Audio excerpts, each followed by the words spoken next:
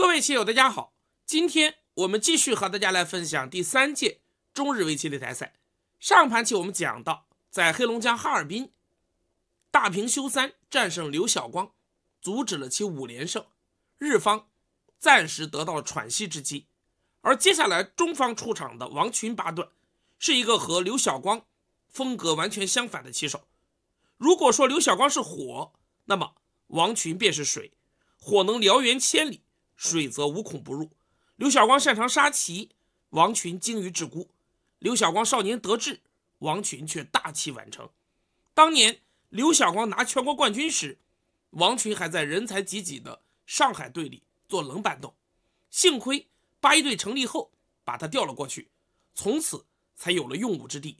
进入八一队当年，他就拿下了世界业余围棋锦标赛的冠军。1986年访问日本，在对抗赛当中又取得了6胜1负的好成绩。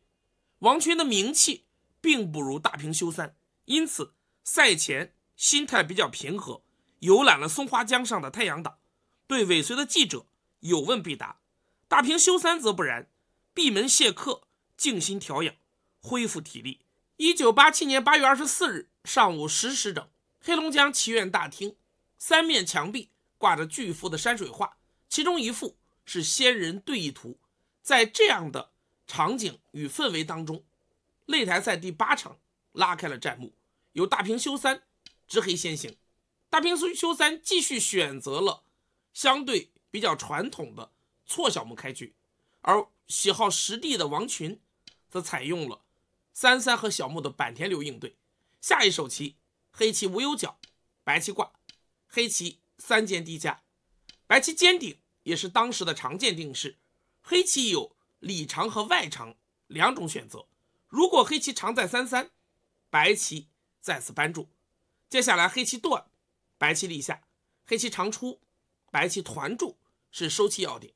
黑棋立下长气，白棋接下来一种方案是在脚部拐住，这样黑棋在外围靠，白棋扳，黑棋退，白棋再回到脚部收气，黑棋挡住先手，白棋再次吃住3颗子。如此黑棋将在上方一带继续扩张，挂完之后可以考虑拆在此处，这样白棋进一步捞取实地，但黑棋形成了庞大的2翼张开的阵势，也是一局棋。而实战当中，或许忌惮于脚部白棋实地太大，现在白棋已抢占3个角，大平修三做了另外一种选择，黑棋没有长进3-3，而是向外围长出，白棋虎在3-3必然，黑棋先手扳一下之后，接下来平淡的在边上拆2，大平修三似乎也做好了持久战的准备。下一手棋，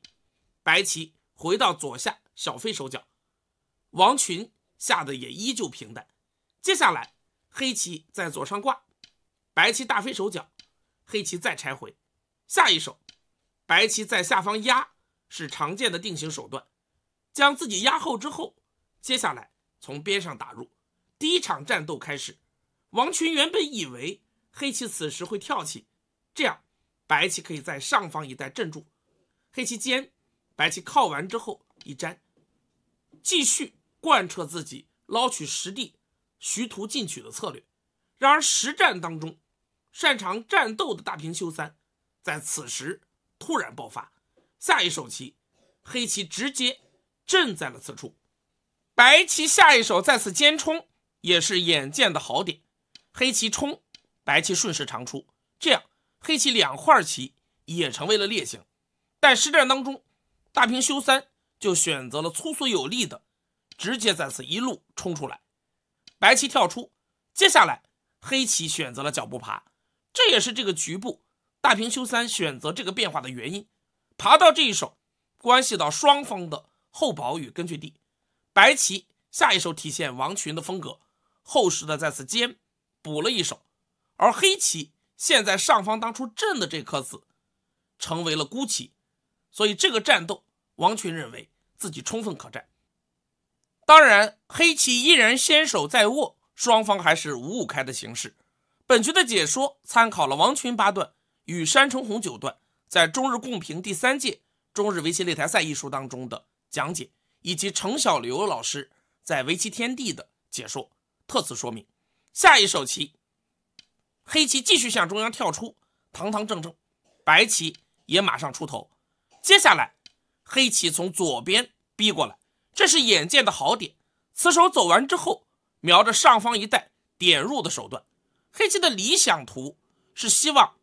白棋在此扎钉补一手，这样黑棋马上从上方定型，白棋搬，黑棋退，白棋在立下，黑棋从下方拆二，如此一来局面打散，黑棋上方得到巩固，白棋稍有不满，所以实战当中王群选择了更为积极的下法，白棋从下方加攻过来，黑棋此时如果跳出，白棋顺势一跳，既保持对下方2颗子的攻势，同时又随时准备从上方打入，这是白棋的理想图。但大平修3接下来也下出了好手，此时黑棋如果直接点进去的话，白棋准备了在此靠的腾挪手段，这也是局部常用的手筋。如果黑棋连回这颗子，白棋顺势在上方一搬，黑棋搬，白棋粘住，这样白棋巩固了脚步的实地，而左边的3颗子依旧没有活境，上方一带还有打入种种手段。而如果在白棋靠的时候，黑棋选择从上方搬的话，白棋可以单退，黑棋再连回，白棋断，和刚才的图大同小异，白棋依然护住了实地，同时保持着对黑棋的攻势，这个图白棋也是可以接受的。如果黑棋直接用强尖在此处，然后打吃，那么白棋粘住，黑棋再粘，白棋从上方爬或者跳出。由于左边白棋依然保留有在2路飞的搜根攻击手段，整体的黑棋还没有完全安定，白棋护住脚步实地也是充分可战。而如果黑棋搬在下方的话，那么白棋从上方搬大同小异，黑棋不能断，否则白棋一长，黑棋棋形崩溃。而如果黑棋打吃，白棋粘住，就还原成了之前的变化图。所以这一带大平修3也洞察了白棋的意图，此时黑棋下出了在中央跳的极具大局观的好手。此手走完以后，点入的手段将变得更加严厉。而现在如果白棋退让补一手，黑棋可以继续靠完定型，白棋在立下，这一带多了跳，上方的打入已经暂时不成立。下一手黑棋在此跳起封锁白棋，同时威胁下方打入以及以后对于中央白棋大龙的攻势，这是黑棋的理想图。而如果白棋选择压在此处反击的话，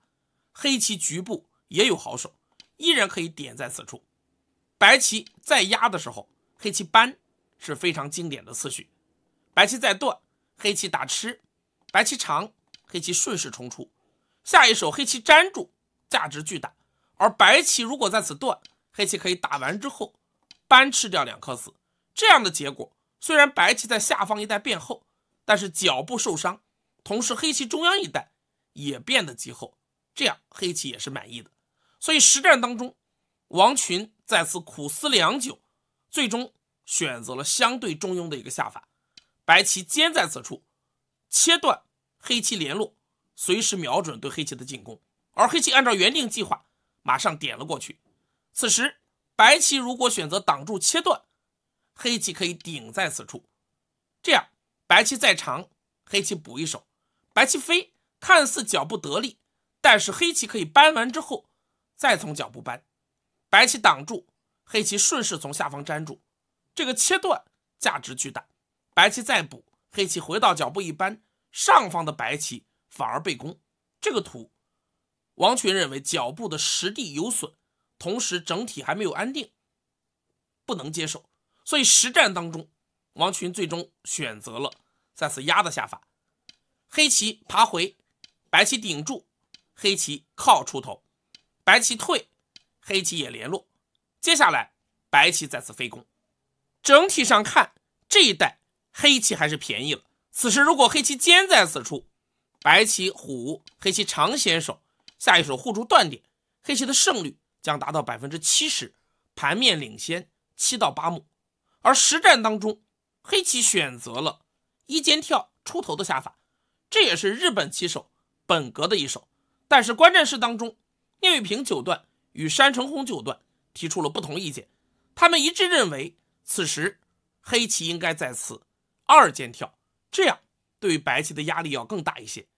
白棋现在如果在这一带尖逃出这条大龙的话，那么黑棋顺势贴住即可，白棋再跳，黑棋挡下，白棋再立，这一带的白棋极其委屈，而更为关键的是，黑棋随时还有在此靠断掉白棋继续保持攻势的下法，这个图黑棋优势。而如果白棋此时用强，在此直接冲了断，那么黑棋可以马上在此退出，如此一来白棋只好吃，黑棋退，下一手黑棋长还是非常严厉的先手，白棋如果粘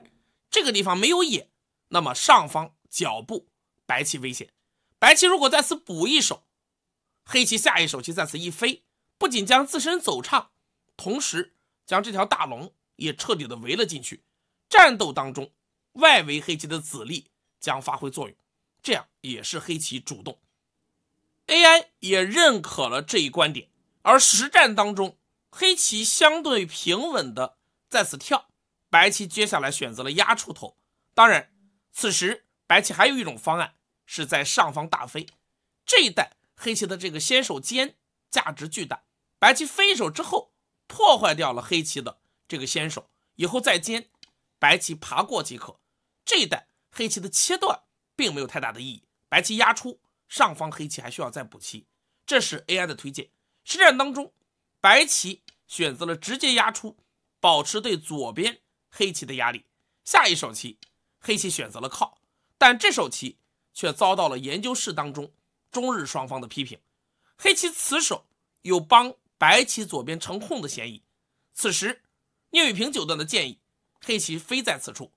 白棋压黑棋退，接下来白棋跳保持联络，黑棋从上方尖先手，白棋尖黑棋顶完之后虎在此处，这样还是双方充分可战的局面。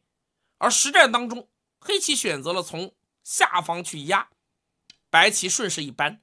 黑棋在长，白棋长先手，黑棋虎在此处的时候，左边一带白棋得到了加强。当然王群八段接下来也下出了他后悔的一手，实战白棋选择了跳的下法，局后反思，这手棋白棋应该飞，这确实也是一选，这一带无论黑棋怎么去冲，白棋直接挡住即可，由于上方始终存在缺陷，而下方一带白棋也有在此靠下继续进攻的手段，白棋手握着主动权。而实战当中白棋在此跳，黑棋下一手棋在中央拐了一手，继续补后防住这一带白棋靠断的手法，但是白棋下一手的长是还手，此时白棋还是应该赶紧抢到上方，这才是盘上最大之处。实战白棋长了一手，黑棋马上在此飞出，这一飞出之后白棋上下被切断，上方尖的价值变得更为的巨大，同时白棋的这条大龙现在也没有完全活境。此时室外突然涌起了乌云，狂风大作，正如盘上的形势，山雨欲来。下一手棋王群选择了从上方打入，以主动求战的姿态防止黑棋尖在此处的手段。接下来黑棋选择了跳，此手下完，双方进入午休。此时聂卫平、江筑九等在研究室当中判断形势，认为白棋时控已然领先，只要能把中央的孤棋处理好即可保持优势，而处理孤棋正是王群所擅长的。棋手用餐之时，外面突然下起了暴雨，电闪雷鸣，一时之间窗外如水帘天挂，白昼如夜。中国棋手选择了吃饺子，而大平修三则点了一碗汤面。12点半左右，打雷过后停电10多分钟，大平修三在一片漆黑当中吃光了一碗面条。下午1点整，对局继续。江筑九在哈尔滨市工人文化宫开始了大盘的讲解，2300多名爱好者冒雨前来参加，场面热烈，座无虚席。王群接下来下出了在右边2路跳的制孤手法，此手也是局面的要点。此时黑棋如果挡住，正中白棋下怀，白棋准备马上在中央搭出作战。黑棋现在如果搬，白棋一虎，以后右边有打出，左边长了之后顶，这块白棋已经出具眼位，这样白棋满意。而黑棋如果用强，在此冲破眼，白棋顺势一跨，黑棋再冲，白棋粘住，也是极佳的行棋步调。下一手一旦被白棋断在此处，由于右边已然做了交换，这颗白子长出，那么黑棋整体不活。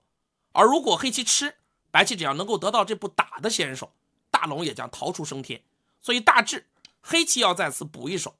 白棋接下来再回到中央冲，黑棋冲，白棋断，黑棋长，白棋搬了之后在此贴出，接下来白棋后势粘住。这样我们看到黑棋的3颗子变薄，已难以对白棋形成攻势，而左边一带黑棋2颗子暂时也无法逃出，白棋两边都得到处理，这一结果是白棋的理想图。当然大平修3也不可能让白棋如此轻松如愿。实战当中白棋跳，黑棋下一手马上在上方靠出，看似上方爆发战斗，但实际上黑棋所瞄准的还是白棋右边的这条大龙。王群关键时刻也不示弱，下一手白棋马上将黑棋冲断，反过来威胁中央的黑棋。黑棋长出，白棋再从上方扳定性，黑棋断，白棋打，黑棋打吃，白棋提掉。下一手棋黑棋在此飞，封锁白棋，同时继续随时准备对右边的白棋发动冲击。此时在现场的大盘讲解当中，江祝九九段将山城红请上了舞台，而山城红对于此时局面的评价用了4个字的汉语：马马虎虎。他认为双方也是乱战的一个形势。现在王群迎来了一个时机，此时白棋最强的应对是从上方直接扳开劫，黑棋断，白棋2路打，黑棋再提劫的时候，白棋从中央一带冲找劫财，这样上方的劫争白棋相对较轻，而黑棋要更重一些。但实战当中白棋没有马上去开劫，而是先在右边补了一手。当然也可以理解王群始终担心右边这条大龙的死活问题。接下来黑棋抢到了尖的要点，白棋虎补出断点，黑棋后势粘住。下一手白棋再从上方搬进去开劫，但此时形势已然发生了变化，黑棋切断，白棋从上方打吃，黑棋后势粘住。双方都没有马上开劫，而是不断的增加着劫争的筹码，劫越来越重，最终大战爆发。黑棋提劫，白棋点在此处，黑棋粘住，白棋提回。但总体而言，现在的这个劫争白棋要更重一些，因为一旦黑棋劫胜，将来在此处几吃4颗白子，脚步的白棋还要面临搜刮，甚至有不活的风险。而黑棋如果结败的话，将来这一带还有从一路收气连回几颗残子的手段。此时黑棋胜率已攀升至 82.6%， 盘面领先10目。下一手棋黑棋点入是眼见的大劫财，同时对于白棋这条龙也是致命的威胁。下一手白棋粘住，黑棋接下来提吃，白棋在下方做眼，王群始终担心脚步白棋死活的问题，但这手棋差一点成为本局的败招。研究室当中，聂卫平等人认为白棋此时应该弯在此处找劫，威胁再次冲断。黑棋粘住的时候，白棋再提回，接下来黑棋再尖，白棋挡住，而当黑棋再去提劫的时候，白棋可以将劫争消掉。下一手黑棋在上方吃住4颗子，白棋做眼即可。这样即使以后黑棋的弯是先手，脚步一只眼没有问题，中央有一只眼，白棋左上角没有死活问题，右边一带已然便宜。而实战当中白棋选择了在此做眼，却差一点弄巧成拙。白棋此手瞄着在此挤的手段，但黑棋并没有马上应对。接下来黑棋先在下方冲，也是机敏的好手。白棋挡住，黑棋再断，试探白棋应手。白棋选择从二路打吃，黑棋长先手。白棋在爬过的时候，接下来大平修三下定了决心，黑棋直接挤了上去，又防住白棋的挤，同时又破掉白棋的眼位。研究室当中认为白棋危险。下一手白棋提劫，黑棋马上从右边出动，白棋挡住，接下来黑棋再提。此时我们可以看到区别，白棋如果依然在右边顶住的话，黑棋从上方消解。这一带我们可以看作黑棋弯与白棋粘的一个交换，那么脚步的白棋已然是无法做活了。你扳我就挡住，这一带如果你去粘，那么黑棋弯完之后一扳，显然上方一带是做不出两只眼的。所以这一差别逼迫白棋在这一带必须做出表态。实战当中，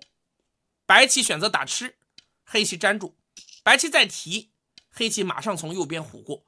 这手棋对于白棋的眼位有毁灭性的打击，但现在白棋顾不上这些，下一手棋白棋马上将劫争消掉，左上的危机得到化解，但是右边的大龙却陷入到了黑棋的猛攻之中。下一手大平修三挡住，切断白棋退路。接下来白棋开始桎梏，先是在此虎增加眼位，黑棋挤住不依不饶，而白棋再虎。黑棋攻势凶猛，白棋棋形也极具弹性。此时 AI 的判断，黑棋胜率 61% 左右，盘面领先8目，局势依然非常复杂焦灼。下一手黑棋粘住，但是这手棋是疑问手，大平修三有了优势意识，关键时刻手软是日本棋手的通病。这个时候黑棋应该刺一手，这是绝先。白棋粘住，黑棋再退，这样白棋的眼形遭到破坏，整体更危险。当然 AI 认为白棋死倒是不至于，因为上方一带的空间还是很大，这一带也有各种的手段，但是在实战当中，白棋要全部下对难度是极大的。但实战白棋虎的时候，黑棋直接粘，白棋马上在此虎完之后打吃先手，右边保留有一只后手眼，接下来王群打完之后再次粘住。在现场与江祝九共同讲解的山城红九段对于白棋这一串的下法大加赞赏，他认为王群在这个地方太能忍，体现了自己的风格。一般的职业棋手此时大部都会直接杀入到上方黑棋空中，将胜负赌在大龙的死活上，但事关国家荣誉，王群也不敢冒险。而王群在这一带的忍耐对于大平修三同样也是一种考验。大平修三在此进行了长考，并不时的发出啊啊的声音。这一带是战是和，黑棋难以抉择。黑棋如果强行在此破野用强的话，白棋准备了虎的手法，这样如果黑棋在上方一带打吃破野，那么白棋这一尖，黑棋打白棋冲是先手，这一带具有眼位，上方一带也还有活动空间，这个棋要杀掉白棋难度极大。而如果在白棋虎的时候，黑棋并在此处破野，白棋可以顶，黑棋挡住，白棋再扳，黑棋挡住，白棋断打先手，接下来再次压出，黑棋扳，这一带白棋并没有眼，但白棋依然可以粘在此处，黑棋再扑，白棋从下方粘住是绝先，黑棋提吃2颗子，白棋再从上方切断，黑棋回到脚步补棋，白棋可以在此打完之后有扳的上下逢源的好手。这手走完，黑棋只好在上方退出，白棋吃住2颗子，这样双方形成转换，白棋大龙不但做活，而且还收获了目数，白棋也是可以接受的。而实战当中，或许是因为看到了这个图，大平修三没有继续追杀白棋，他认为现在形势占优，收出官子应该就可以拿下了。我们继续来欣赏实战。实战当中，白棋团住，大平修三长考过后选择了从上方扳定型收官的手段。有了优势意识的大平修三丝毫没有意识到一场危机正在降临。下一手白棋收气，黑棋打吃，白棋提掉，留下渡过的官子之后，接下来黑棋选择了在中央跳定型，但这手棋同样是问题手，此时黑棋应该在此飞，白棋如果粘住，黑棋顺势一退，这样黑棋在这一带的所得要远远的超过实战。同时这一带定型之后，白棋必须要回到右边补活，黑棋得到先手，抢到下方的大场，这一带加完之后从下方拆，这样将是黑棋胜势的局面。然而实战当中优势意识下，黑棋下出还手，王群则抓住机会再次一虎，黑棋再扳住的时候情况发生了变化，接下来白棋在上方虎威胁黑棋断点，黑棋粘住，白棋的扳是好手，这手走完，黑棋如果在此断的话，那么白棋就回到下方顶住。现在区别在于，如果黑棋还是在中央定型完之后从下方拆边的话，那么这一带白棋以后随时有从角上爬进去的手段，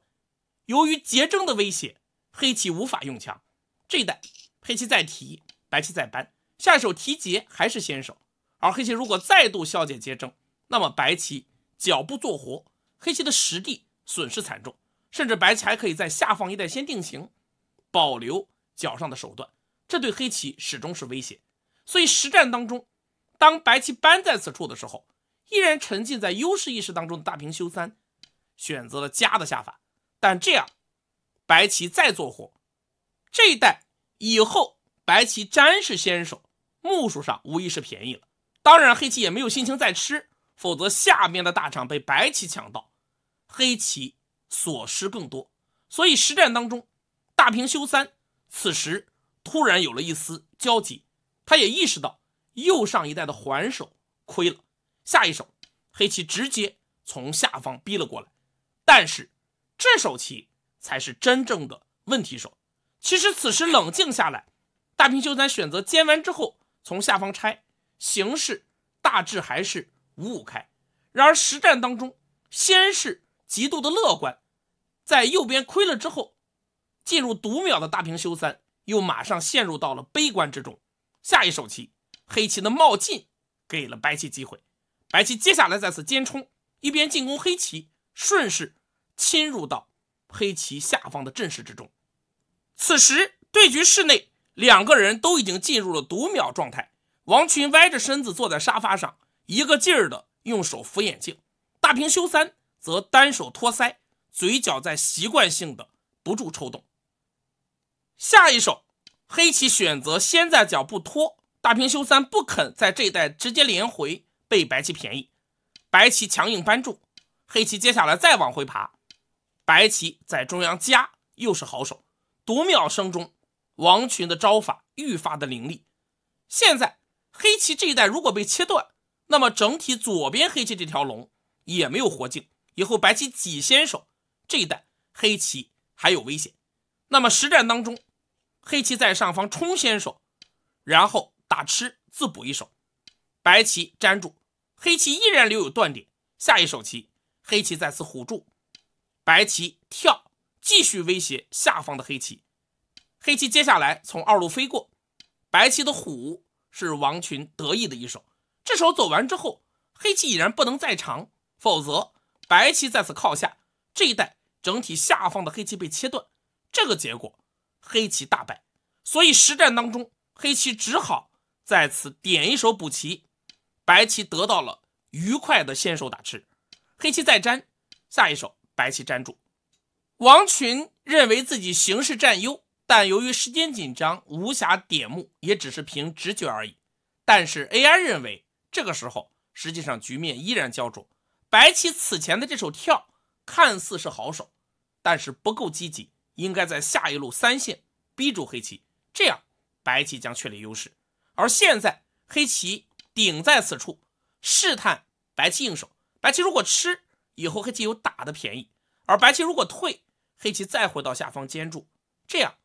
黑棋的胜率接近 70%， 依然是黑棋优势。然而实战当中，大平修三下的也不够细致，下一手棋没有在脚步先定型，选择了单尖连回这块棋，白棋非常机敏，马上吃住了这颗子。黑棋从上方断，试探应手。此时如果白棋在下方打吃，那么以后黑棋这个粘成为先手，这一带留有一只后手眼，对于整体这块棋而言，不仅目数便宜，死活上也会更好一些。而实战当中，王群也选择了最强的下法，直接再次打吃。黑棋下一手棋再加，大平修三始终瞄着在这一带逃出这颗子的手段。白棋团住反击，黑棋再冲，白棋下一手棋连落，黑棋接下来粘，白棋从右边机敏的跳了一手，防住黑棋加的便宜。黑棋补住，白棋再回到脚步挡住，而接下来黑棋选择了跳，这是本局最后的败招。关键时刻大平修三出错了，黑棋此手的意图非常明确，想要在这一带切断白棋的联络。由于右边一带黑棋几是先手，白棋粘，黑棋可以逃出这颗子，这样一来中央的白棋危险。而如果白棋在这一带补一手，那么黑棋这手跳是先手便宜，接下来再回到上方抢占最后的大官子，这是大平修三的如意算盘。但是没有想到的是，关键时刻王群异常冷静，接下来下出了制胜的妙手。面对黑棋的点，白棋下一手棋先在下方跨，试探黑棋应手。这手棋有防止黑棋这颗子逃出之意。现在黑棋冲，那么白棋就断。接下来黑棋再去粘住的时候，这一带已然逃不出来，白棋从上方吃住即可。如果以后挤就粘住，再跑，扑完之后一打吃，局部是皆不归。由此我们可以看到先跨的试探应手的妙位。如果白棋现在再去跨，那么黑棋从二路夹过即可。我们回到实战，实战当中面对白棋的夹，黑棋下一手棋继续执着的要求逃出这颗子，选择了在右边冲一手之后再次夹过的手段。但是这样一来再度被白棋便宜，下一手白棋挤在此处，黑棋现在如果粘住的话，那么白棋再粘，这一带黑棋的目数损失惨重。而实战当中大平修三选择吃掉，继续要求逃出这颗子作战，白棋断吃反击，黑棋提，白棋再打。关键时刻王群的果断给自己迎来了胜机。下一手棋黑棋无奈，只好选择打完之后从一路度过，而白棋继续勇猛，挤在了此处，威胁此处的双吃。如果黑棋提，白棋就与黑棋展开结政。下一手大平修三再度退让，虎在了此处。其实即使提在此处，黑棋的胜率也仅有 3% 左右。现在黑棋胜率 1.4%， 盘面白棋领先3目。下一手这一带先手化解了危机，白棋终于抢到了盘上最大的官子，同时也一举锁定了胜局。此时如果黑棋再用刚才的手段再次挤，想要逃出这颗子的话，那么白棋直接在这一带冲即可。黑棋再断，白棋打吃，黑棋提吃，白棋吃住2颗子，这一带黑棋断不进去，你再提白棋就粘住，以后还可以再提回。这一带双方的得失大致相当，黑棋在下方并无所获，上方却损失了一枚巨大的官子，这样黑棋自然是不行的。所以实战当中，当白棋抢到上方这步打吃的时候，王群已然确定这盘棋要拿下。下方一带白棋机敏的这一跨，先手化解了黑棋逃出这颗子的手段，是本局制胜的关键。